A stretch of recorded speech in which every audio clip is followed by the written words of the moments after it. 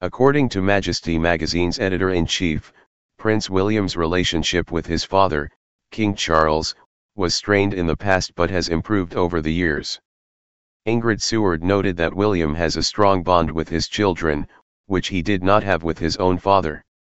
She revealed that Charles found William difficult to deal with and their conversations were often heated due to their differing opinions. However, the two have come to a better understanding, and their relationship has grown stronger.